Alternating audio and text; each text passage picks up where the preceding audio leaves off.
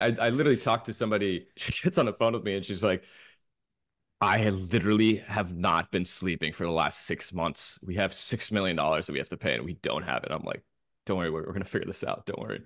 But the other thing that we also see sometimes is we've brought on folks where we actually see an increase in conversions because they're charging too much sales tax. Like they might be hitting them with like 10% tax everywhere, but people sometimes aren't used to paying taxes on certain things. And so they'll be like, "Oh, I didn't realize like I had to pay tax on this food. So I'm actually not going to buy it."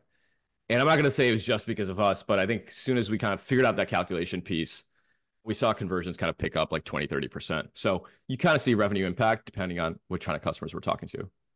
Yeah, I think one very important fact that you mentioned there is if you plan to sell your business at some point, you need to have your books in order, and you should start very early with that because if somebody, and there's enough companies out there, and quite a few interviews on that that are looking for successful e-commerce businesses, but obviously the Mm-hmm. first thing there is are the books in order, and then definitely having the sales tax in order is right. This is probably the single biggest line item that people get dinged for because it's typically Mhm. like 5 to 10% of revenue.